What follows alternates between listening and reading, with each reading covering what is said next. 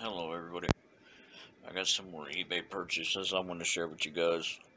Um, these are from two different people that I bought from. I believe they were all auctions that I won.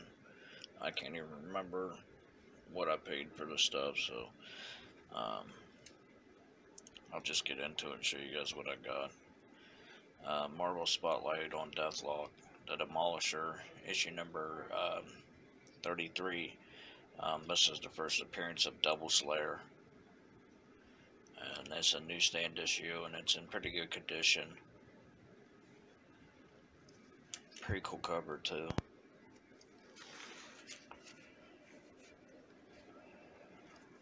Mighty Thor number 201. When I first seen this issue, I really liked the cover, but when I first seen it, I thought it was the Executioner on the front cover, but instead it's actually Pluto. Still a really cool cover. A really cool book. I flipped through it a little bit. It looks like it's going to be a good story. Thor 274.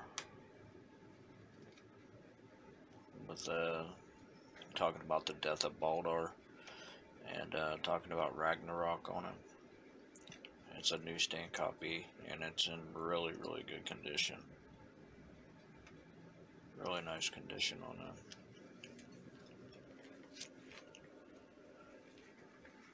Spider-Woman number 7. I do remember what I paid for this one. This book was only $1. I do remember that much. But yeah, it was only $1, and it was a Bronze Age book. There's nothing significant about it. It's just a Bronze Age book at newsstand that I bought for $1. That's in pretty decent condition.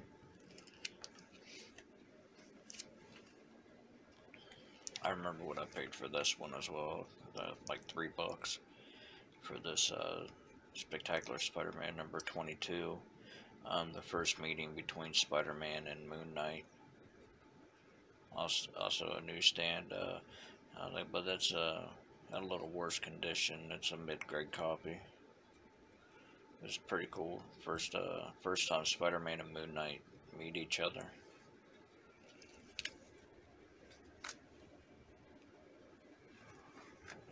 Spider-Man 192, Amazing Spider-Man 192 Whitman variant. None of these comics was very much. I think they were all between $1 and $3 a piece, except for the last one. The last one was a little more expensive. Amazing Spider-Man 192 Whitman variant.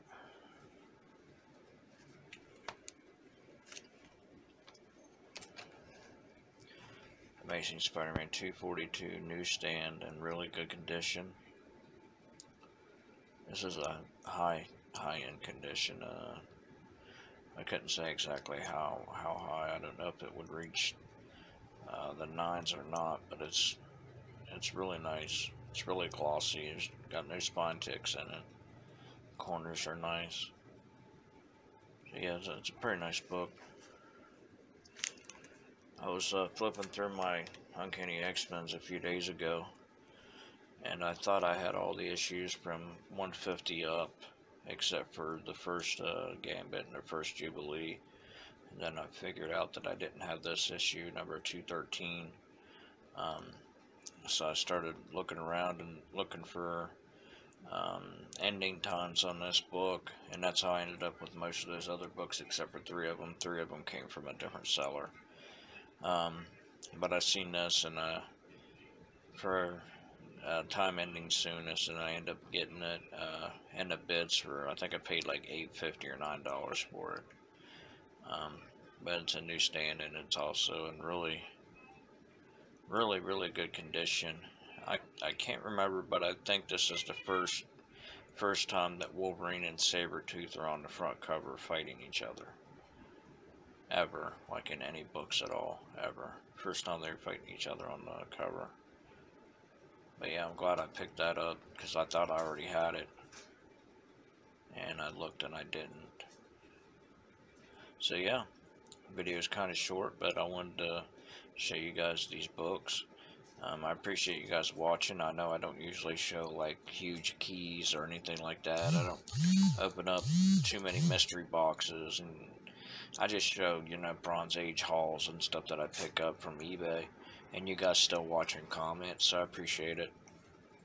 But yeah, guys, good luck hunting for those comic books, and until next time, take care, guys.